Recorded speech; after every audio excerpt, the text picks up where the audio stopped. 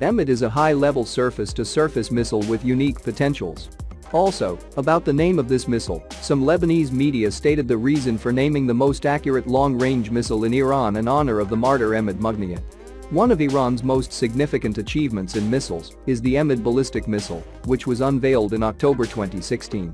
At the time of its unveiling, this liquid-fueled missile was one of the first Iranian long-range missiles with a new warhead equipped with steering blocks for flight and error correction in the final stage.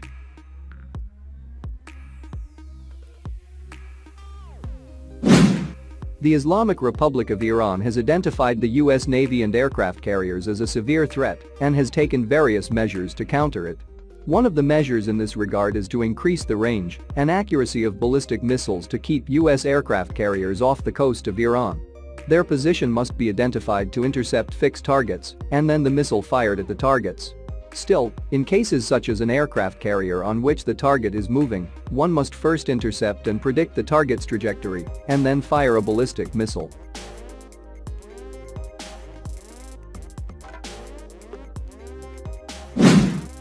Moving targets are tracked by very long-range radars, long-range reconnaissance drones, and electronic surveillance systems. Achieving an accuracy of fewer than 10 meters to target different targets, especially moving targets such as aircraft carriers, is an important feature. The Emad missile can move to a very high altitude with its propulsive power and then, with the help of gravity, continue its course towards the target in the form of a free fall and then hit it with high accuracy. Emad missile, as a great success of Iran's defense industry, is a different design from of Qadr missile, and it can be said that this missile is a kind of Shahab-3 with a guidance system, but its conical nose is different from these two missiles.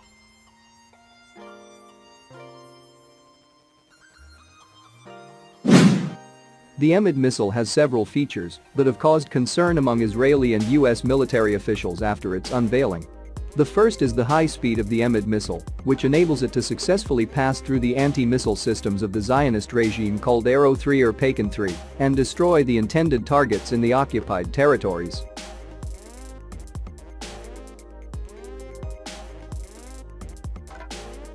One of the essential capabilities of the Emad ballistic missile is the ability to pass through the anti-missile systems of the Zionist regime. These systems are designed to destroy ballistic missiles before they hit the target. However, according to the tests performed, the Emad missile can pass through them. The second feature of this missile is a warhead, which makes it possible to maneuver and guide the warhead until it hits and destroys targets in this missile. This feature has caused the error coefficient of this missile to reach below 10 meters. The Emad missile has created a significant leap in Iran's missile industry due to its mobile launch system carrying ready-to-launch missiles. Also, the liquid fuel of this missile is a kind of improvement in Iran's missile engines. The Emad missile launch kit is designed to be used under any circumstances. One of the essential factors in better control and guidance of missiles is the variety of launch platforms, which is considered for this missile in a portable and fixed manner.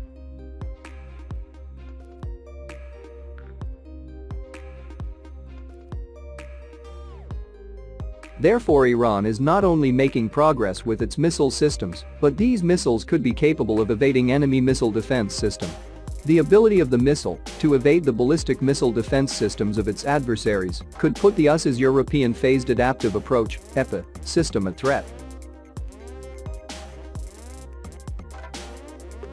The US under the EPA has decided to field its missile defense system and related components in NATO countries to be able to counter the Iranian ballistic missile threat. While the new Iranian ballistic missile is a liquid-fuel propelled missile, which is technically hazardous to prepare, many other states such as Russia and China have also concentrated on liquid-fueled intercontinental ballistic missiles, ICBM.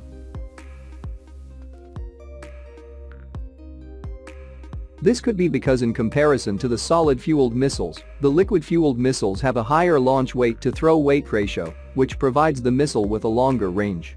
This could precisely be a reason why Iran could, in future, concentrate on liquid-fueled missiles for its ICBMs, should it develop the same. However, this week's missile test by Iran will certainly draw international criticism from Israel and also from the US. While many analysts could suggest including the issue of ballistic missiles into the nuclear deal, it is only advantageous to not to include the same in the deal. The nuclear deal does not contain any restrictions for Iran on the development of ballistic missiles per se. It is only the UNSC that imposes an embargo on Iran's conventional weaponry development. Therefore, such missile tests should not hinder the progress of the nuclear deal that has been much lauded by the international community and truly upholds the essence of the Non-Proliferation Treaty. If Iran's ballistic missile development program is to be checked, there should be separate regional framework to ban missile development in the West Asian region. There have been reports that the Iranian parliament has approved the nuclear deal with the US and that the deal has also been approved of by the Guardian Council of the Constitution. Ever since the deal was finalized in July 2015, Iranian hardliners have been apprehensive of the conventional arms embargo imposed on Iran, which also includes an embargo on the development of ballistic missiles. One of the probable reasons why the missile was test-fired just prior to the approval of the nuclear deal was probably to prove a point that under no circumstance can the nuclear deal hinder Iran's progress with its ballistic missile program.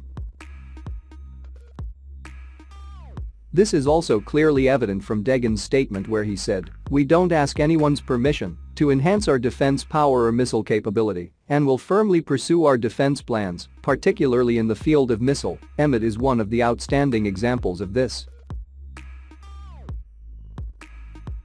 Despite UNSC sanctions on the country since 2003, Iran has already progressed with its ballistic missile development program and its cruise missile development program. Earlier this year, Iran test-fired the Salmer, a sophisticated long-range cruise missile, while the nuclear negotiation process was ongoing. Both missiles are expected to enter service by 2016.